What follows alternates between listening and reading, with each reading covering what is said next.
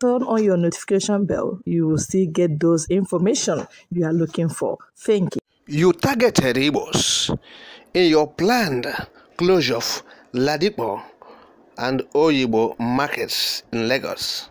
The Labour Party accuses the Lagos state government.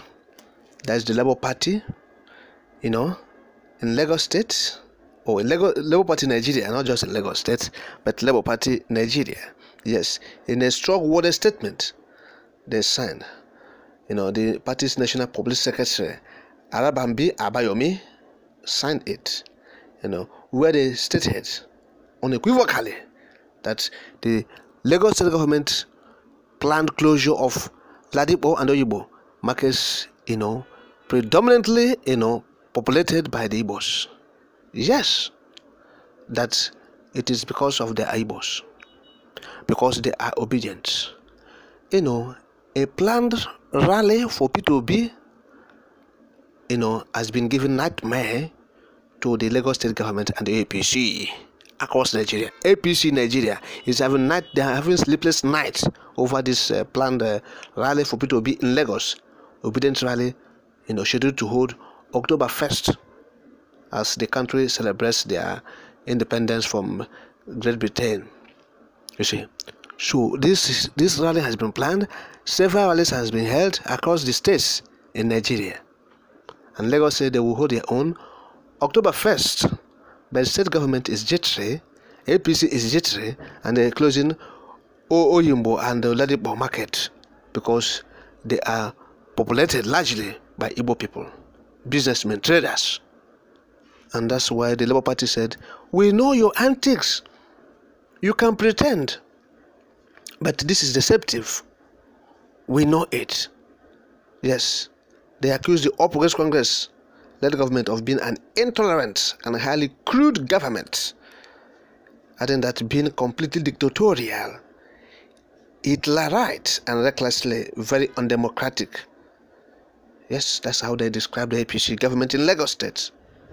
Yes, they said the public will easily recollect that Igbo, who in the main are loyal and are confessed supporters of Labour Party in Lagos State, were officially prevented through the use of talks by the APC government from taking part in the voters registration exercise a few months back.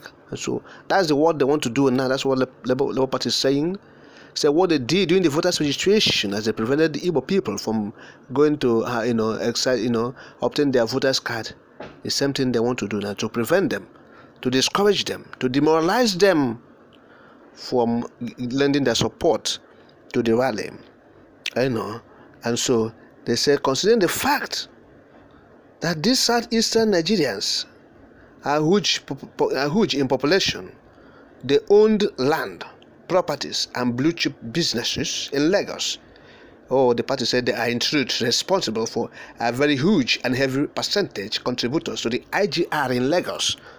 But what the Labour Party is saying is obviously the truth. And it's always the truth. They're saying the Igbos own land, they own, they own properties and blue chip companies and businesses in Lagos, and they contribute hugely to the IGR of Lagos State. And that is it. That is it. It's true. What the Labour Party is saying about the Igbos in Lagos is true, and what they're saying about the government is true. The bullion van man is controlling Lagos State government, and he's contesting the election. So he's trying to sabotage and undermine the capacity and the potency of other candidates, particularly that of P2B, who is making waves in the southern Nigeria more than himself. You see.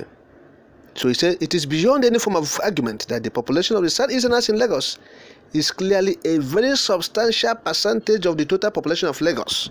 That's what Labour Party is saying. Yes, the National Secretary Abayomi, the National Public Secretary Abayomi, you see, southeasterners, he says, they have substantial percentage of total population of Lagos. So they said in a democracy, the citizens are free to choose which party to support and vote for, and should not be intimidated, harassed, or in any way victimized by the government, both states, local or federal. So APC have shown themselves, to be people who are to be anti-people. They are anti-democratic principles. All their moves are undemocratic. Yes, that's what the Labour Party is saying. That is true. It is true. It said that they are condemning what they call a new trend of targeting the businesses of the supporters of LP for annihilation as an official policy and direct political victimization by the government. Yes, they said it stinks and is highly condemnable. It stinks, and of course it's stinking. What the government is doing. What are you doing? You are shutting down LADIPO. You are shutting down, Oyimbo market, because you know that the Igbo's idea. Why is it coming? Just barely few weeks or 2 weeks, not up to 2 weeks now. Yes, less than 2 weeks to 1st of October, and you are doing this. Why? Why is it coming at this time? It's petty and pedestrian for a government at that level to behave this way. Lagos is a very, metropolitan city and state. So they should be leading by example. As they say, they're a center of excellence. But what they're doing is not center of excellence. It's not showing that they're center of excellence. This thing, like Labour Party said, they say that it stinks. So that is it. So that is what we are seeing in this country. You see. So the party went on to say that closing LADIPO and Oyimbo markets in Lagos indefinitely, or they say 2 predominantly major centers of Igbo businesses, with a view to turn their businesses because they are confessed and very unrepentant loyal supporters of Labour Party in Lagos, is intolerant, callous, insensitive, repressive, a direct discriminatory and oppressive act by the Lagos State APC government. Yes. You see? And they said even Lagos State is not unaware. Yes, that their own citizens they are working and living in other states of the country. So they said, must Lagos government be given to this evil against fellow Nigerians? So why? And they said the Constitution of Nigeria guarantees every citizen the freedom to live and work in any part of the country.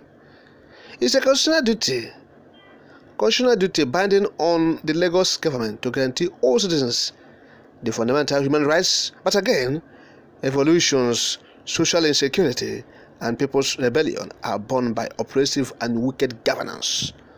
That's what the party said.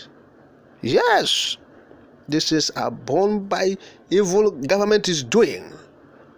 When government is oppressing the people, when government is petty, when government is deceptive, they're opaque and clandestine in their activities and whatever they're doing, no probity, no accountability, bigotry, nepotism, and tribalism reign supreme in government, businesses and affairs and programs and policies. It is very bad, and that is why we are seeing agitations, going on. So it is my turn, by fire, by force. It is my turn. If you don't accept my turn, we will overwhelm you. We will overwhelm you. If you don't accept, it's our turn. Emeloko, our turn. And that's what's happening. That's why I say Nigeria is a joke of a country. It's unsustainable. Yes. The country is unsustainable because of the characters that the country has produced in recent times, not even in recent times. From 1970, since after the Civil War, yes, when the real patriots that fought for independence of this country has, given away. They have been sidelined. They have died. They have gone away. And this crop of politicians we have since the military era up until this moment, since the military chased the civilians who brought independence away, what are they doing? They brought in their fellow civilians who have destroyed the country. They have groomed them, and today they are, cabals, they are jackals, they are bloodsuckers. That's why we are talking about a referendum to leave this contraption. And that is irrevocable, of course, and non-negotiable.